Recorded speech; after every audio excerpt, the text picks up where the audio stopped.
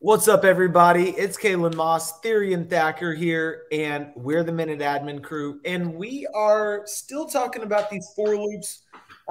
We're just basically, yesterday we were breaking down for loops, and we actually got into a really good discussion about data and how important data is. And I never really broke it down to the granular level, kind of like yesterday after Therian was talking about it.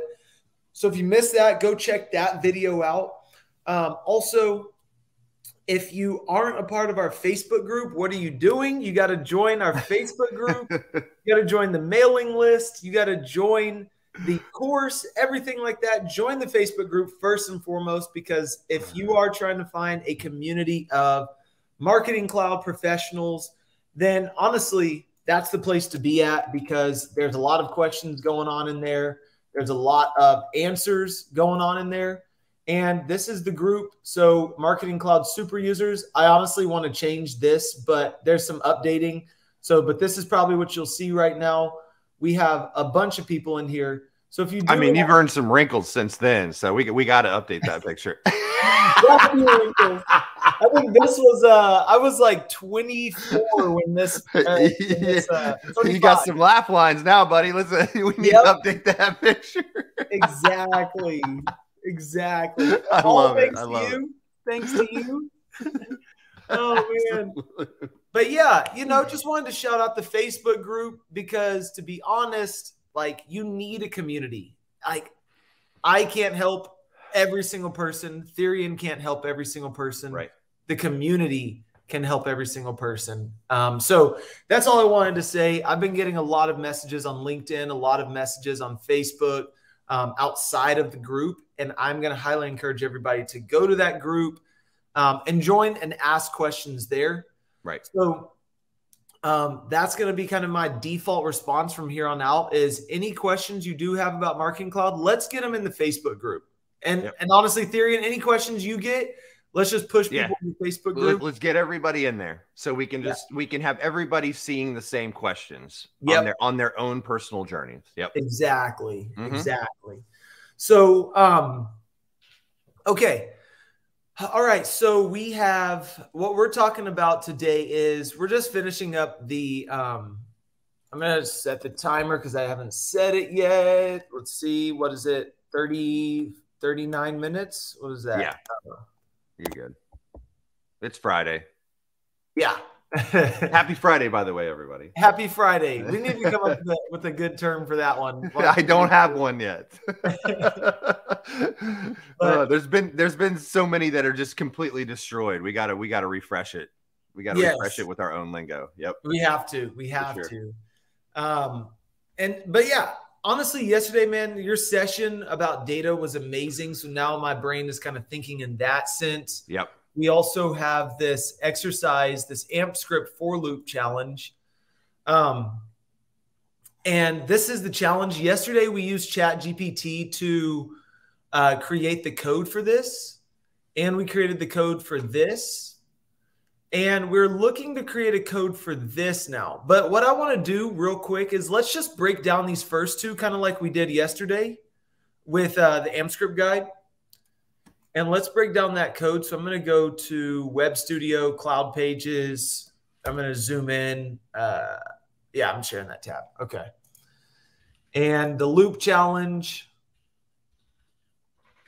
Because we were running into an error, I think, right, on the third one. Yes. So we have ChatGPT block 1. And the first block, I'm just going to share both sides of the screen. So I am going to, it's going to stop sharing for a second.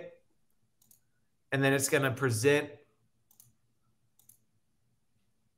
entire screen. Okay. So can you see these well, Therian? Yeah, I can. You're good. You're good. Okay. So the first one, we have using a for loop, create a comma separated string of characters that go from 1 to 10. So to produce this output of a string of characters going from 1 to 10, here's what it was. AMP script code block. Okay, and I'm going to break this down, and you tell me You tell me if I'm saying this right. Just make corrections where I walk through and you see. Yep, I got you. If I'm not that sure. So I just want to make sure. No, you're good. All right. So what I'm seeing here is when we're running a for loop. That's the first thing I notice. First thing I see. So I know we're looping through something we're going and finding something we're looping through. Right. And I also see that we have an if statement and we're saying a certain condition has to be true. If a certain condition is true, give this value. If it's false, give that value. Or let me say absolutely. I mean, absolutely. You're exactly right. And I'm going to say one other thing and tell me if I'm right on this. You have an if statement that can say, if this condition is true, here's the value we'll return, right? Mm-hmm. And then you have the else if, which is, if this value is true, return that. And that's exactly right.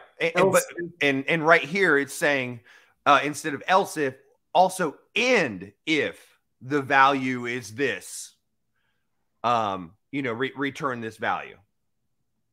So how does the end if differ?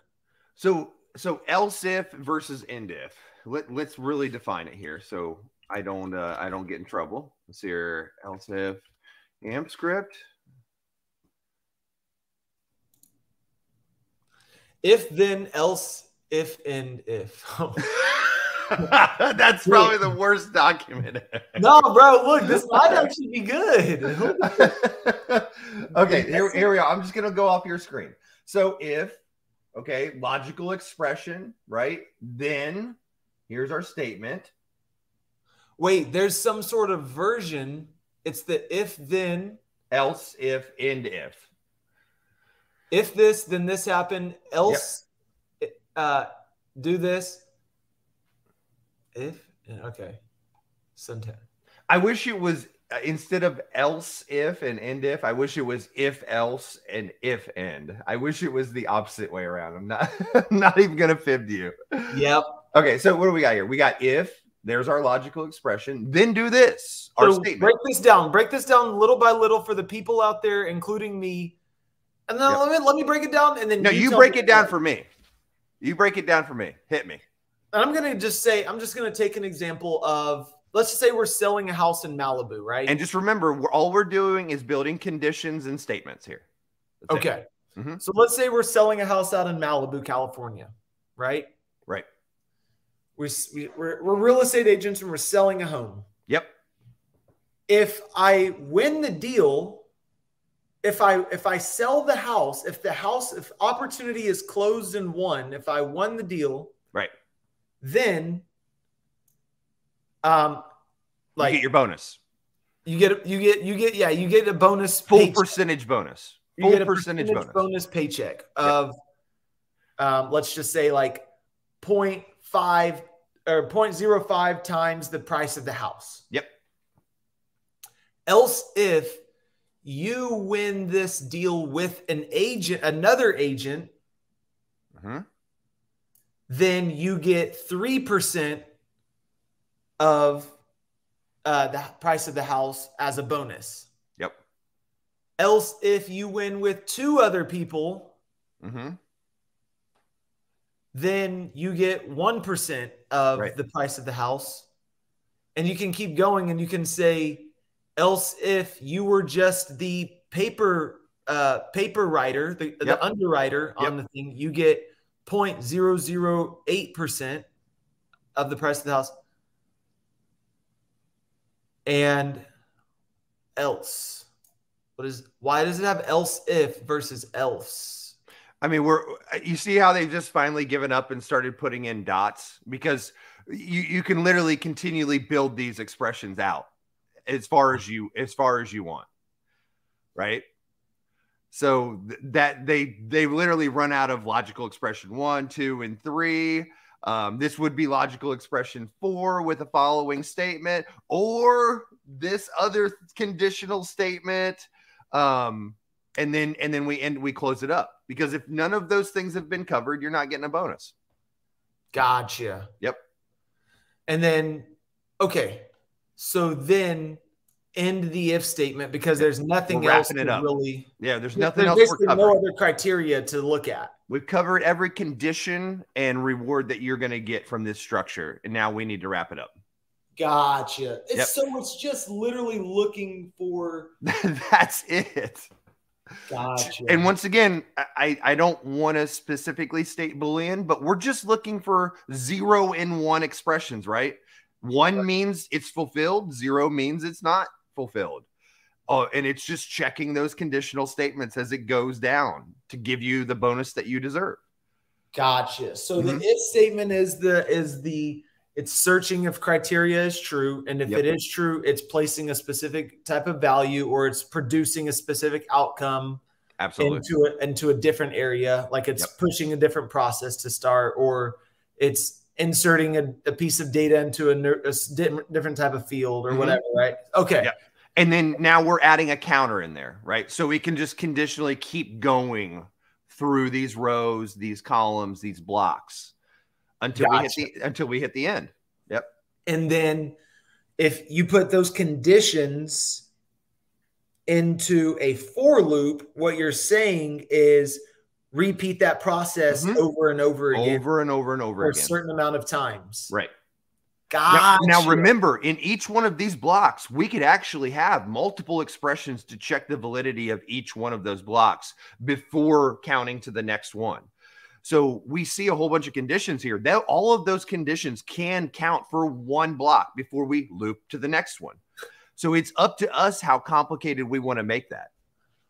Okay. And like you said yesterday, that comes from knowing the end result of what your client wants, what your customer wants, and really just understanding the bigger picture they're looking for and reverse engineering and figuring out what data do they have that will get you to that answer. And what I guess the second thing is this: what does the client want? What are the metrics and the KPIs they need to see to ensure that this is actually occurring? Correct. And that they can measure that? Yep. And then based on that, what is the data that they have to get them to that end result with the automation tools we're going to utilize? 100%. Imagine this. Imagine you're going to build this out and you're like, yes, I'd love to do all of these things for you, make this happen. And then you go to the data and you're like, well, you haven't collected the data. I need to even make this happen for you yet. So we need to really start before this is, you know what I mean? So we have to expect those things, right? Gotcha. Yeah. Yep. What if they want you to do something they don't even have yet? Yes. So I see this now. I see what you're saying now. Yeah. We're saying, well, let's just first go into the very little tiny area here. We're saying the first if statement we're looking at is just this alone right here. Yep. So if this variable called result ends up not being blank, then set it to concatenate on itself with a comma after it. Yep. You're exactly right, man. Great job. That's a great job. Yep. And thank you. I appreciate that. Yeah. That's better than I could have put it. Man, it's literally just good. It's literally just saying, yo, drop a comma if you see this happen. Right. Gotcha. Yeah. Okay. So concatenate. It concatenates the string. Hey, Josh, what's going on, buddy? What's up, Josh? Friday. Happy Friday, my friend. Hey, we got a Josh article dropping here pretty soon, man. We got his story coming out pretty soon. Let's do it. Let's do it. I'm excited for the world to see. I'm also I'm also going to be including Josh into the launching of our Discord channel for everybody. Yes, sir. Yep. Yes, so we've got some testing to do, some finalizations, and then we're going to roll it out for the community. Yep. Josh is an extremely valuable resource for anybody in the community who needs help or guidance on anything Marketing Cloud. Shoot, anything Salesforce too. He started his career doing the Salesforce side of things. So Salesforce or Marketing Cloud. Reach out to him. It's just one of the most friendly guys ever. Yep. Heck yeah, and most consistent too. He's on Oh, here. absolutely. He's here with us all the time listening to us. Yep. No matter if we're making progress or not. Yes. Hey, he knows every day's progress 1% better. Because now our conversation yesterday brings me to sometimes we need those, and I think that's studying too. Studying is learning. I believe studying is anytime you're learning. Include as many values as necessary. It concatenates the strings that are specified in the argument. So the ordinal, the thing in the first value is the thing to concatenate, and then the second thing to concatenate. Now, what is the word concatenate? The first time I ever heard that word was definitely a spreadsheet. Not even a 50. Yep. Concatenate links things together in a chain or series. Mm-hmm. Translation of more definitions. Some words may be concatenated such that certain sounds are omitted.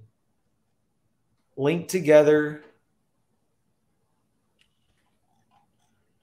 Let's see. What's an example? Let's see.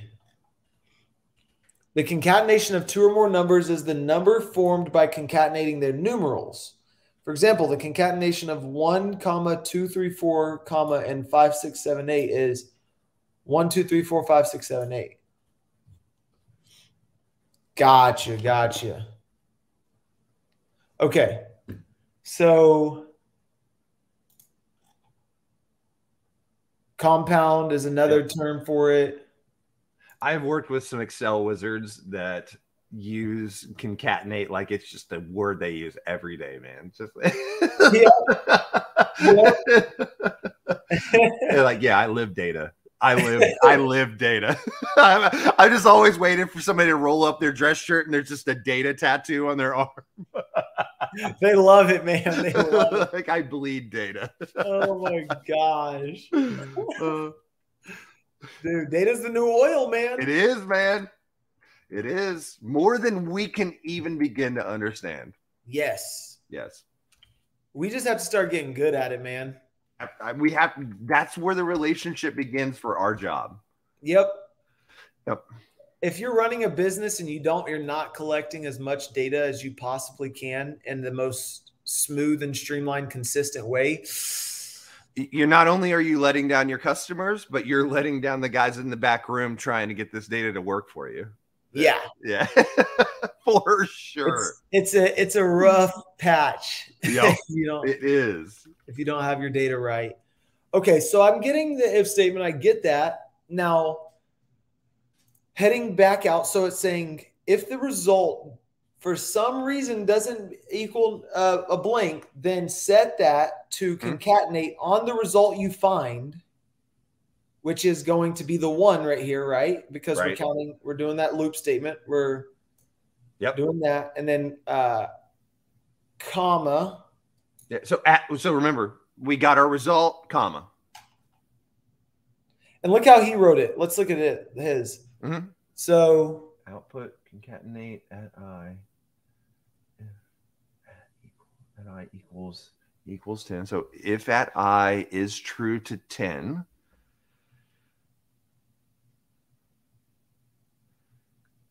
I don't know. That's interesting. For the at loop? I, okay, yeah, that's our loop. 1 to 10. It's the output that gets me. There's a lot of brackets and commas in there. So we got output concatenate at I, which we just set for 1 to 10 to do this. If at I is true or equals 10. Okay, what does output do? It returns the results of AMP script code that's been executed in a code block, such as a concatenate. Okay, so it returns the results of that concatenate, or a V function, the V lookup, basically. Right. And it includes the results inside of the rendered content. The function does not return any past direct. Okay, so the first thing is that we just need to know is it returns the results of the code that's been executed inside a code block. Right. It's just saying return the results. That's it.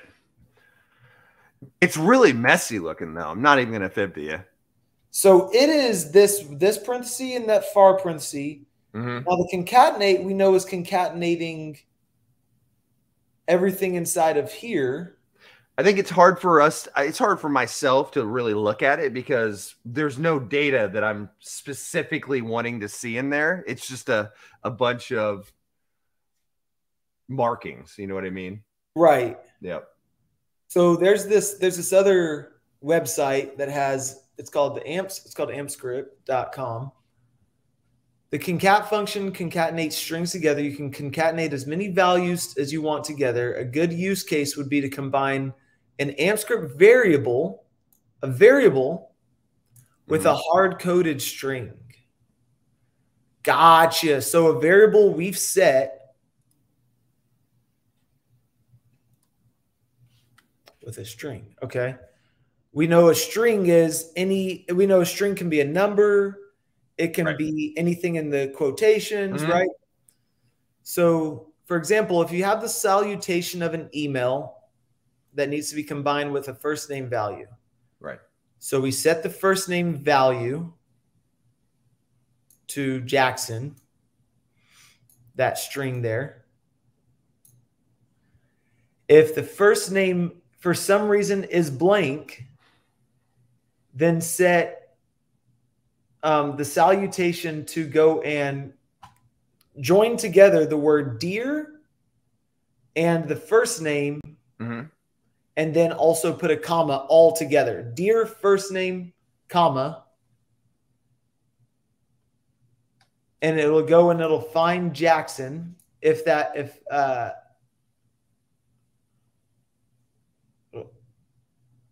don't know why they set at first name equals Jackson. So if at first name. Oh, here's what we'll do. Okay. Else set the salutation. That's our, if it's not Jackson, is that what it is? If it's for some reason, if it's blank, it's saying for some, oh, no. Sorry. Listen. Okay. This is it. Okay. If first name is not blank, meaning first name has Jackson in it because it's not blank. Right. Then set this salutation we're about to do to go and find Dear Jackson, comma. Yep. If else, if it's anything other than not blank, meaning if it, I don't understand why they didn't put it. I don't understand why they just chose Jackson. Like that is I guess what I wanted first name to be is like, if there is no first name at all, then return dear valued customer or dear customer. You know what I mean? It's a very specific example right here. But you see how you can just change the syntax that fast and make it opposite versus the way you think you could switch it up on any given day. Oh yeah, absolutely. So else set this, if anything else other than it not being like, if it is blank, basically is what it's saying. Else, if it is blank, say dear customer. And then that's the code block for what to go and do. And then it's saying, now go do this AmpScript VLOOKUP of what salutation should be. And then the output is Dear Jackson. Okay. Gotcha. Well, I mean, the article was published by Jackson, so that makes more sense now. Gotcha.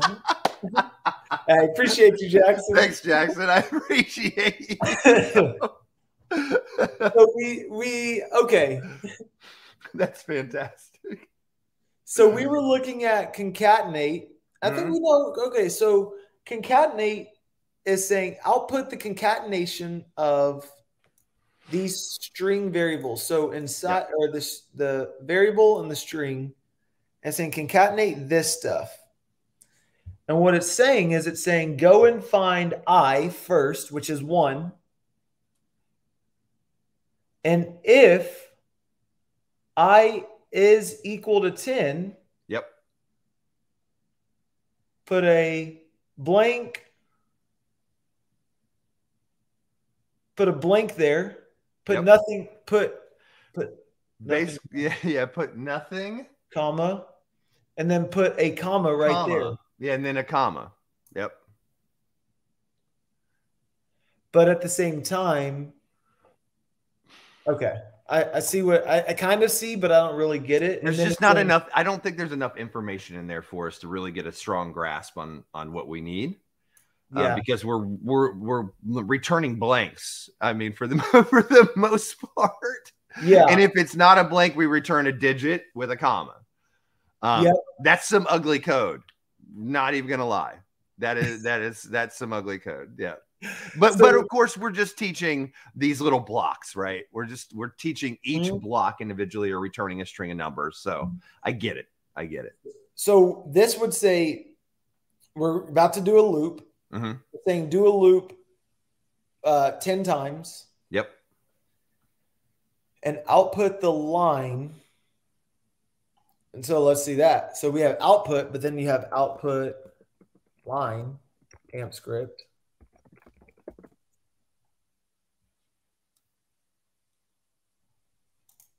Telling you, there's something about this website I just really like, this developer website. It's nice. It is much nicer than the other one. Yeah. Honestly, it's just the UI. That's the only big difference. Yep. That's it. It has all the same content.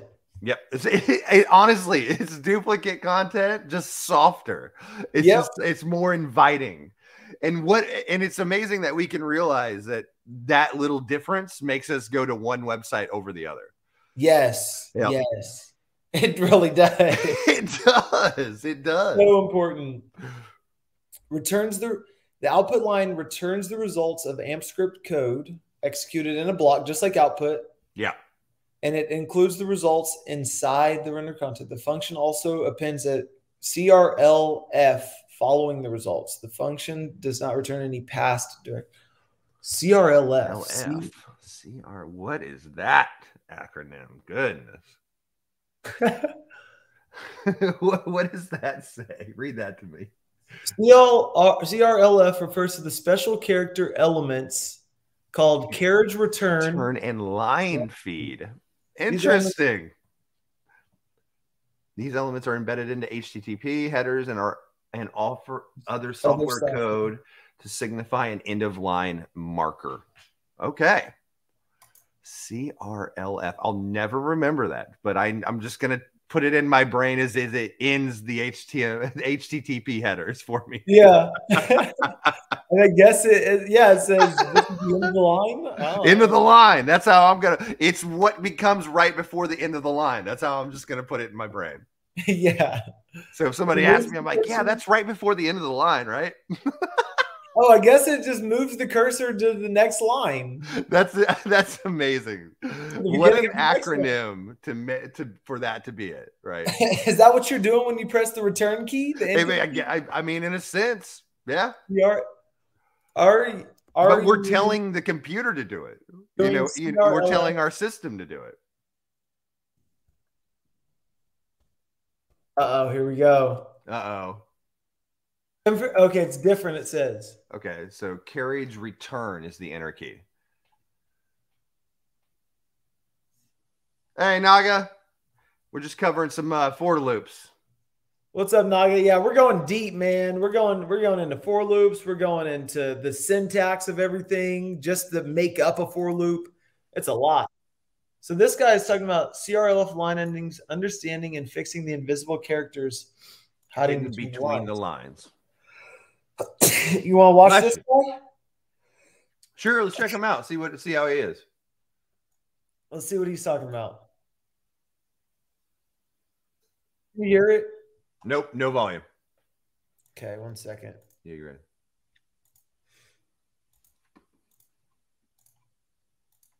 If you've ever run into issues where Git diffs were yelling at you for changing things you didn't even touch, or you've seen weird characters at the end of your lines throwing off your code, line endings is probably the culprit for that. So to show you what I mean, I've set up a folder right here. And in this folder, I have two files, crlf.txt and lf.txt. And at first glance, if we look at the contents of both of these files, they seem to be the exact same. The exact same lines are in crlf.txt and the exact same lines are in lf.txt. Okay. If we take a closer look and run a diff between these two files, we'll find that diff doesn't like it. Both files, or both lines in both files, are not the same. So the reason for this is line endings, but before we get into fixing it, let's understand what line endings are first. Okay. Endings, or line terminators, are the invisible characters at the end of new lines. So while we don't see a character every single time we hit in the enter key, the computer needs a way to represent the start of a new line. These characters can vary between different platforms, so this causes compatibility issues or sometimes unforeseen side effects, such as the aforementioned giant diffs with no apparent change. So there are two characters that represent line endings. One is the carriage return, aka CR\R, $M, or hex 0D. And this represents a cursor movement back to column 0. So to show you what I mean, if I have a line of text and my cursor happens to be at the last position, if I enter the carriage return key, my cursor will move all the way back to the first column right here. And on the other hand, we also have the line feed character.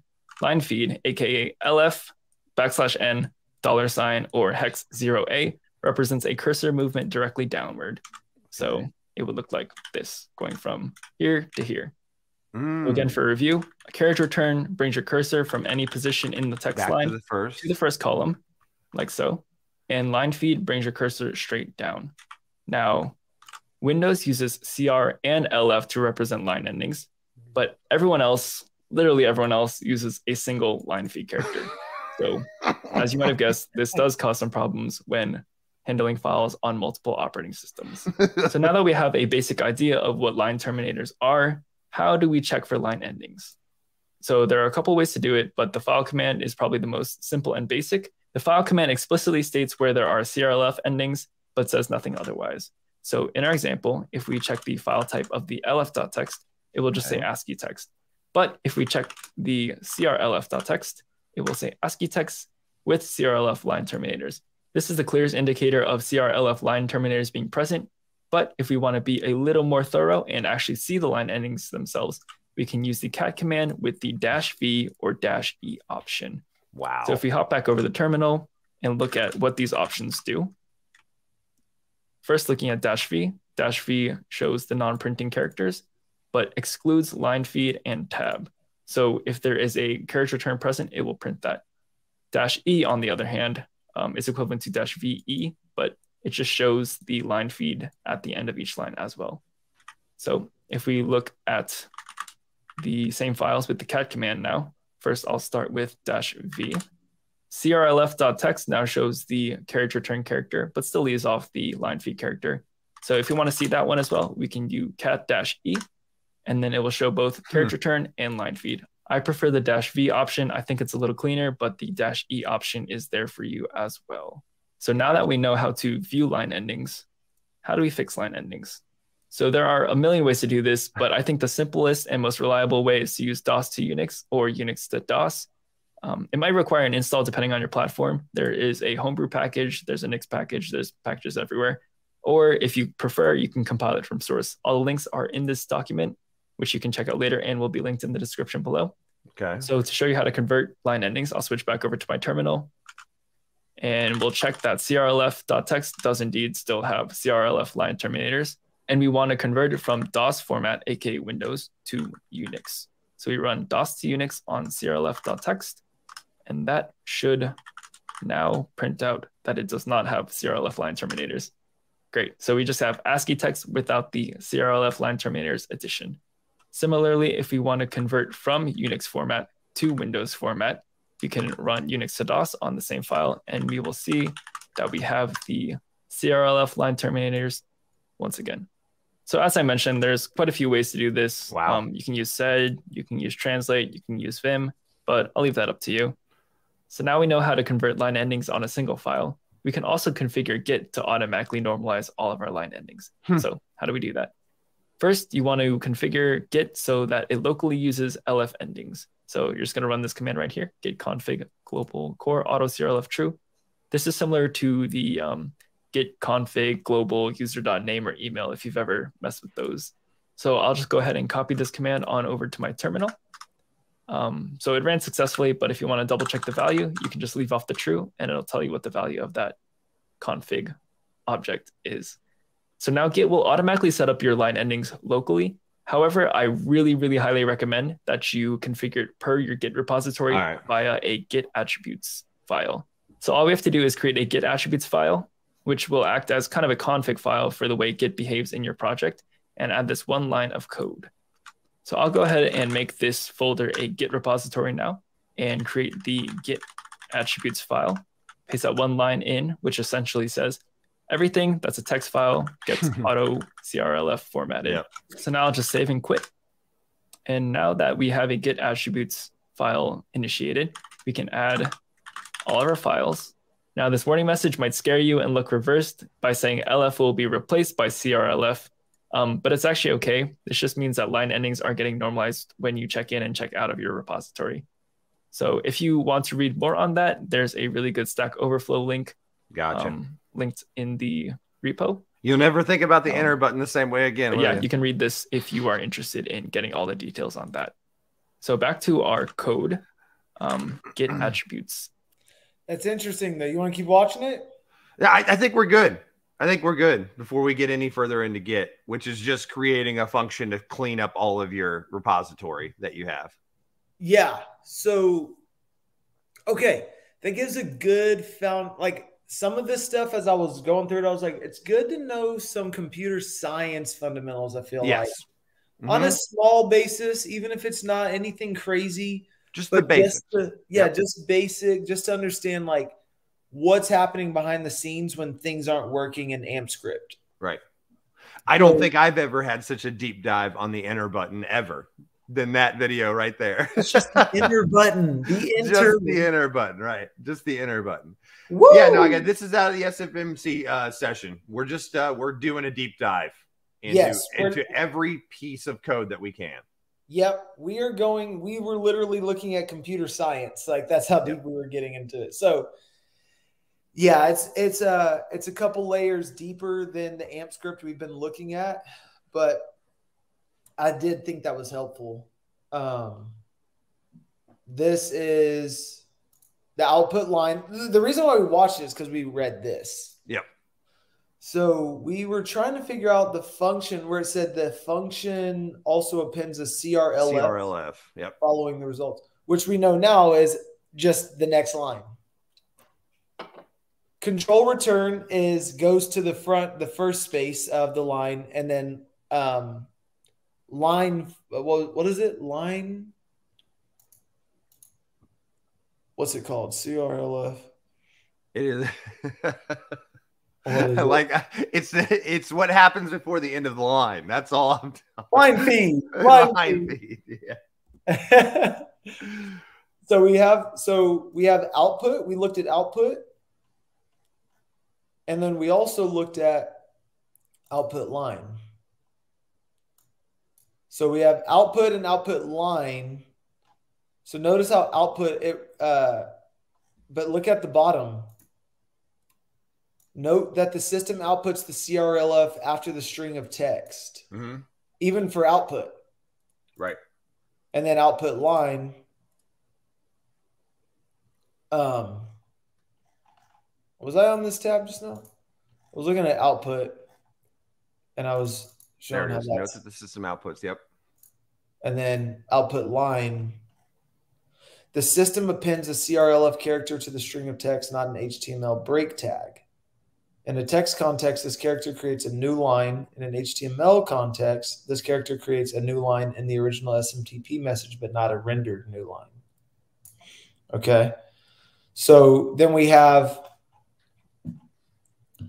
this concatenate. So technically what was written over here, we don't necessarily need output, do we?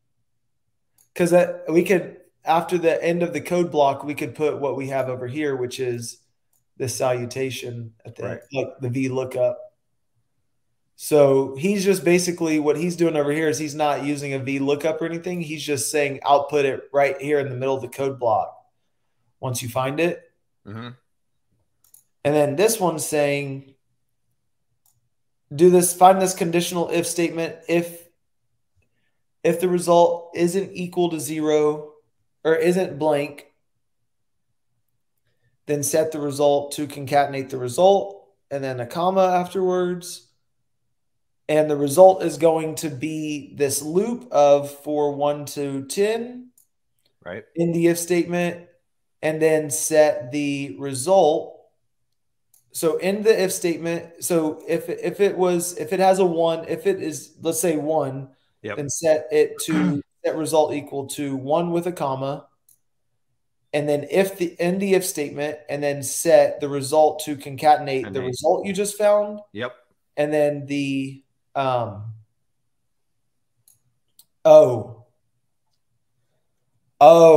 got it.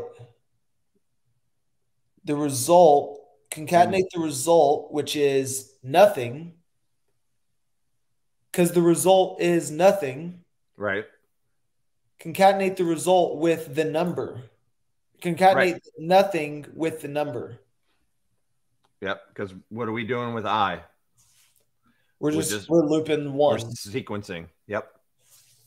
And then hit us with the next I. And then hit us with the next I and run through that again. Yep, that's it. So we're basically saying, okay, this is what we did. Look, this is what we did. We said set result to nothing. Yep. And then start this for loop here to go through 1 through 10. Just start that up. But down here, we're going to set this if statement. Now, inside that for loop, we're saying if the result is not equal to nothing. Yeah. So if it actually has something there, if there's actually something there, then set the result to concatenate it on itself with a comma. Then end the if statement. And then set the result equal to itself, which I'm assuming is nothing, with I. And then the result is the comma.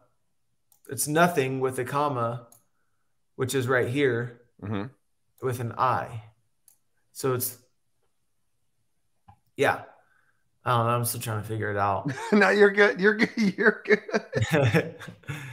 Oh man, you're good. It takes time, man. It's a new language. Yeah, I'm sure. I mean, ask me how good my Mandarin is. I zero. Like I have no Mandarin, right? So that's like me sitting here breaking down a sentence in Mandarin. You know, I have no idea what's going on. Like I'm just trying to break it down for myself. Yeah, you're right. Yeah, you're right. So this language is new, man. It's new to you. And it's still something that I'm learning every time you go back through it and I go through it with you. Yeah. Yeah, because if you don't practice it, you get really rusty. And if you don't know it, you're definitely rusty. Yeah. Definitely rusty. I don't know about you, man, but I feel like even just taking the 1 week off that we have from it. Yeah. Like to study other stuff in marketing club development. Yeah. I feel like I need to be on it every day. Code. Yeah. I mean, honestly, if we aren't speaking in another language every day, we aren't going to get it down. Yeah. Yep. And there's one example I'm going to use for that. I've been writing with my left hand more and more every day. So I'll journal at the end of the day and I write with my left hand to journal. Yeah. And I was looking at my progress over the past like 4 or 5 days that I've been doing it consistently. Right. And yesterday was the first day that my handwriting was like, wow, like I made major strides and improvements across the whole entire board with my left hand. Mm-hmm. I'm like, and it made me think, this is how anything is learned. You have to just do it every day. You just got to force it. Yep. You just got to, but it is awesome to like look at that day 1 of your left hand writing to day now. Yeah. And you just like I said, when we started streaming live, you know, every day, we're just doing it every day. Yep. Practicing. Getting better. Yep. Practicing. Learning more. Well, it was a great session. Absolutely. Absolutely. Happy Friday, Naga. Josh, thanks for coming in. Everybody else that joined or was watching. Yes. Thank you, everybody. Yep. All right, Thurian. All right. Happy Friday. Minute Admin out. See you later. Minute Admin out. Yes, sir. See you later.